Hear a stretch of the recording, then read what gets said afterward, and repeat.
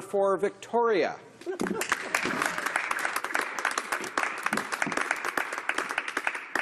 Mr. Speaker, I will be sharing my time with the honourable member for Churchill. I rise today to deliver my first speech as Member of Parliament for Victoria.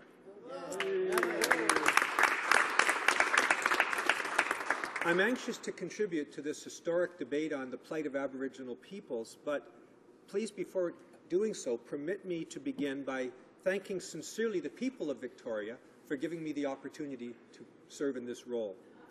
As everyone in this place knows, there's no greater honour or privilege than to serve our fellow citizens. Being part of the Canadian democratic process up close and personal recently as a candidate was without doubt one of the most exhilarating experiences of my life. I did so with the support not only of my family, but with the help of virtually hundreds of volunteers, dedicated and selfless people, and I want to pay tribute to them for their tireless work, because I will never forget that without them, I would not be here today. I must also, Mr. Speaker, acknowledge the constant support of the former Member of Parliament for Victoria, Denise Savoy, who I know was so well respected on both sides of this House. Not only was she a very successful Deputy Speaker, Mr. Speaker, but her behaviour in this place was a true example of the kind of civility and respect that I desired to follow. On the basis of conversations with countless members, I can say for sure that she will be greatly missed in this place. I wish to place my remarks today in context and tell you a little bit about why I'm so honoured personally to be able to speak about the continuing quest of Aboriginal people for justice. I've had the opportunity to work for governments, industry and First Nations in consultation efforts before becoming an MP. I was a treaty negotiator for over a decade on Vancouver Island representing the province of British Columbia, and I visited virtually every First Nation community on Vancouver Island. I also worked with First Nations in Nunavut, with the Inuit, as well as First Nations in northeastern British Columbia in negotiating economic development agreements. So I think this work has given me some familiarity with the sense of desperation that marks the lives of so many of our fellow citizens. Not only those who live on remote reserves, but also those who live in poverty in our major cities. There's probably little value in repeating the litany of shocking statistics that we all know so well. The suicide rates, the dropout rates, the infant mortality rates, and the deplorable conditions of those living in communities like Attawapiskat, or closer to my home in Victoria, the Pachidat First Nation. In trying to come up with solutions, Mr. Speaker, I also believe there's little utility in bringing up the failures and disappointments from the past. It doesn't help to bemoan the fact that the Kelowna Accord was never implemented, or that so little seems to have been done with the sweeping and excellent recommendations of the Royal Commission on Aboriginal Peoples. Instead, Mr. Speaker, Canadians of good faith must work together urgently to seek fresh solutions.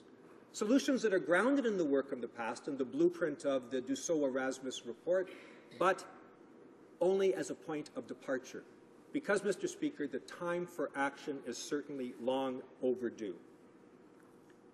What is desperately required are fresh ideas that are grounded with the recognition of constitutional rights of First Nations to meaningful consultation and recognition of a nation-to-nation relationship between the Crown and First Nation peoples. And when I say the word respect, Mr. Speaker, when I say the word respect, all the First Nations with whom I've had the privilege to work constantly remind us of the need for respect. For example, the language of the Nuu-chah-nulth people uses the word isak to connote that concept of respect. First Nations have demanded that we establish a new relationship grounded on this bedrock principle of respect. Now, there are two things that I would like to speak to today in this context, which I think are central to meaningful, ongoing economic development that will work for the Inuit, the Métis, and First Nations people in Canada. They are consultation and the recognition of self-government. Mr. Speaker, this government simply must do a better job on consultation. We all know there's this constitutional duty to consult and, where appropriate, accommodate Aboriginal and treaty rights. But It's not through endless lawsuits that the concept of consultation will be determined. And it's not through these rote exercises of counting how many meetings you attended or seeing who was there and tallying it up and seeing if a court will later say that it was satisfactory. That's not what it's about, Mr. Speaker. It's about respect, it's about communication, and it's about establishing long-term relationships. These are the three things that are going to ultimately make the difference. Going through the motions, lots of words. Courts are not going to accept that. They haven't in the past. They're going to insist on meaningful consultation. And, as they've reminded us recently, that this is grounded in the honor of the Crown. That's always going to be the touchstone of our relationship with First Nations going forward.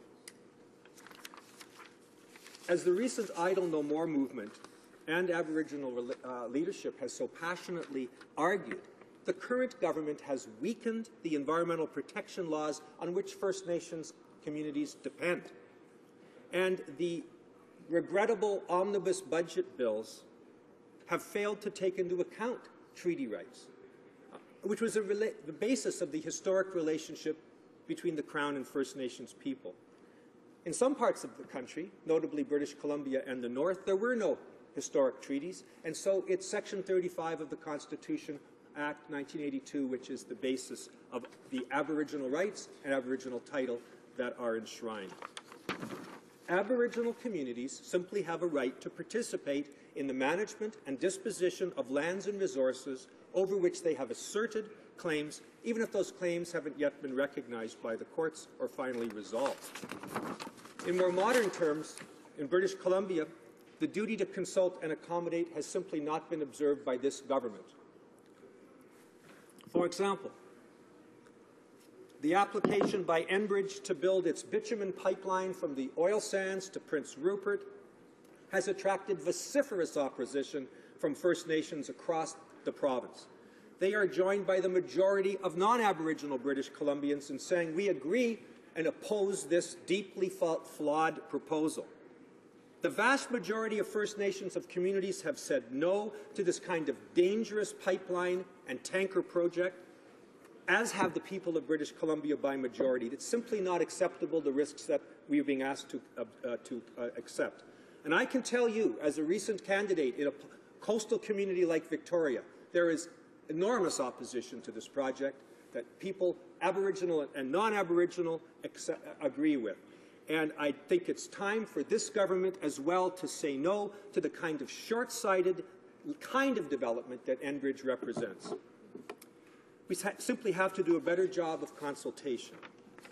Now, turning to self-government, what does that mean?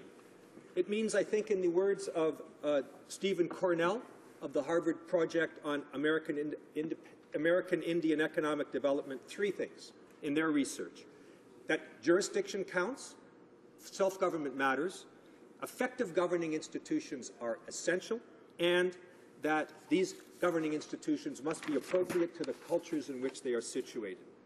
In short, good government matters. And that is why I would like to salute the excellent work being done by Miles Richardson, former president of the Haida Nation, who is now working as a senior associate with the Institute on Governance. His objective, their objective, is to improve governance arrangements for First Nations so they can be more effective partners in economic development. In addition, the government institutions have to be culturally appropriate and have the support of the people. He says this, Professor Cornell states, quote, "Institutions that match contemporary Indigenous cultures are more successful than those that don't." So in conclusion, Mr. Speaker, I know the Conservatives will say simply that the budget 2013 is all about job creation and economic development, and First Nations will benefit as other Canadians do. That is the mantra. But without, Mr. Speaker, the real application of the constitutional requirements of meaningful consultation and a recognition of self-government, government-to-government relationships, this economic development will not occur and will not be meaningful on the ground of First Nations. Thank you very much, Mr. Speaker.